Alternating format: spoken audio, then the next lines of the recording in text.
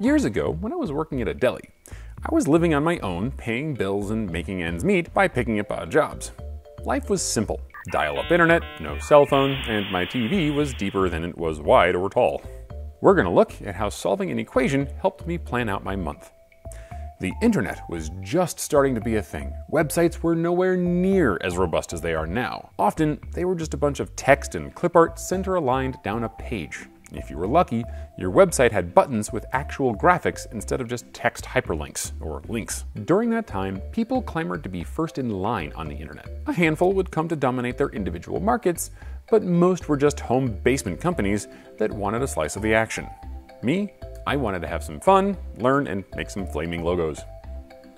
So I found a small business that needed some digital graphics made. As this was a completely new field, I had little to reference in terms of price. But considering I was making just under $10 an hour at my deli job, I wanted a bit more for my time. I was able to negotiate a price of about $105 per pack of buttons, which was probably too low, but like I said, it was a small business. Working 40 hours a week at the deli meant that I was getting about $385 per week. For budgeting purposes, I only considered how much I was making working 4 weeks in a month. Anything extra would just get saved. That means that I made $1,540 per month from the deli. In terms of expenses, I added up all the items on my budget at the time, which included saving for college. When all was said and done, I wanted to earn about $1,960 per month. Obviously, that meant the deli job wasn't gonna cut it. So, how many icon packs would I need in order to make my goals per month? There are a few ways to approach the problem. If this was the only equation I was ever going to encounter in my entire life, then I could just do a guess and check. That is, plug in sensible numbers and see when I got a good answer.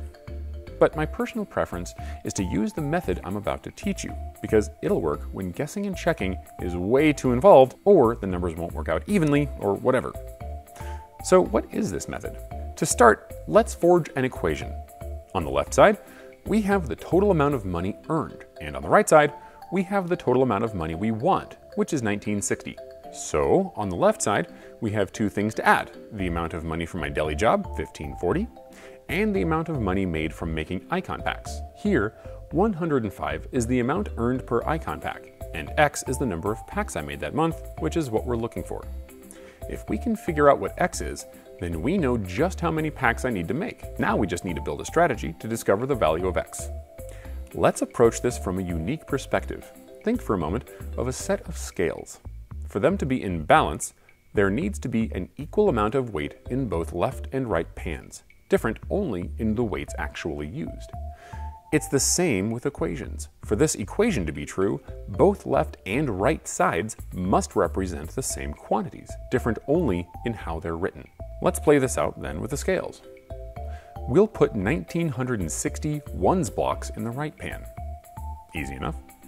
In the left pan, though, we need to put in two types of blocks: ones blocks, like we have in the right pan, and X blocks, of which we have 105.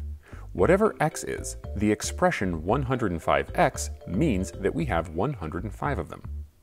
If we can get X all by itself on one pan, and nothing but ones blocks on the other, then we will know exactly how much X weighs. But how do we get there? We want to simplify things a little bit.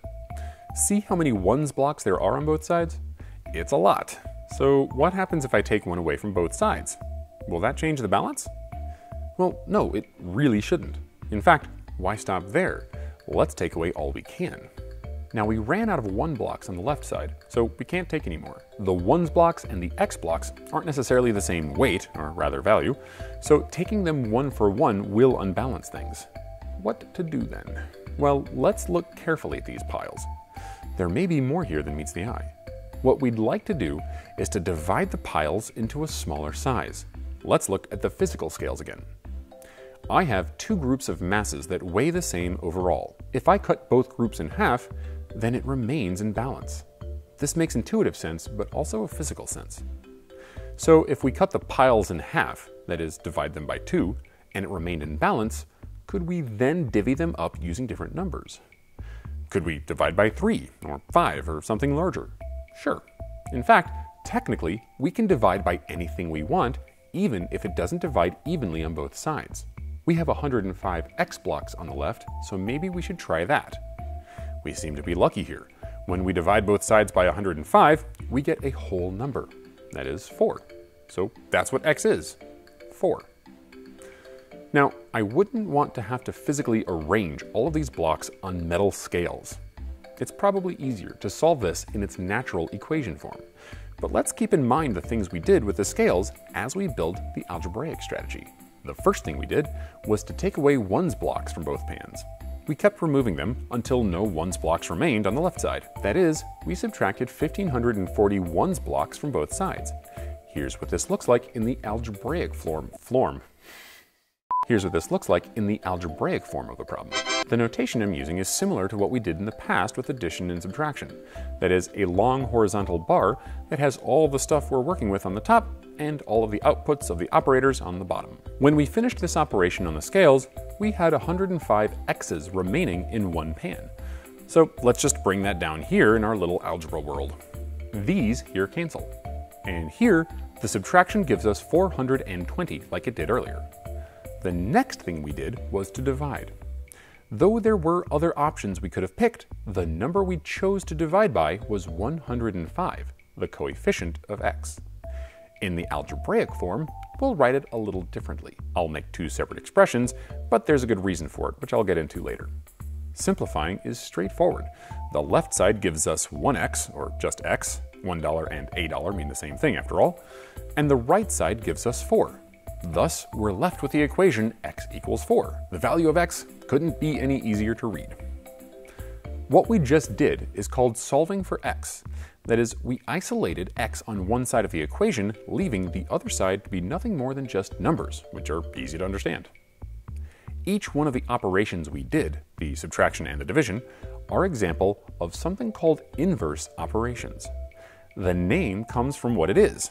Operations, like the 4 basic ones of addition, subtraction, multiplication, and division, and inverse, as in the opposite of the operations that are already there. Now that we've captured what we did with the scales in algebraic form, we can now use this to devise a strategy for solving other equations we come across. If we look at the left side of the equation, where the x in question is, we can see that two things are happening. It's being multiplied by 105 and added to 1540. The order of operations tells us that we will do the multiplication first and the addition second. Now, to invert these operations, we will unravel them in the opposite order. That is, we will subtract 1540 and then divide by 105. Of course, to keep the pans in balance, anything we do to one side, we must do to the other. That is a crucial rule to understand, so keep that in mind. So the strategy then is to figure out what operations you need to invert, figure out what order to invert them in, and then carry them out on both sides of the equation. This strategy will work for many equations, but as with all rules, there are exceptions and there are spots where people get tripped up. We'll talk more about these in future videos, but if you come away from this with an understanding of this strategy, then you're doing just fine for right now. Back to the original question then. I would need to make 4 icon packs in order to meet my monthly goals. And in fact, that's exactly what I did. And it was good for a few months. Right up until they didn't pay me for 2 batches in a row, and hoped that I would be okay with it, which I wasn't. So I pieced right the heck on out of there. It worked out though, because by then, school was picking back up, and well, adulting means juggling your time carefully. Such is life. Happily, I was able to take those skills forward, as you can see here. Thanks to Origami for hosting this episode of the Taylor series, and thank you to all of my patrons for all of your support. I couldn't do this without you. And congratulations to you on reaching the next term in your own Taylor expansion. I'm Derrick Taylor, and I'll see you next time.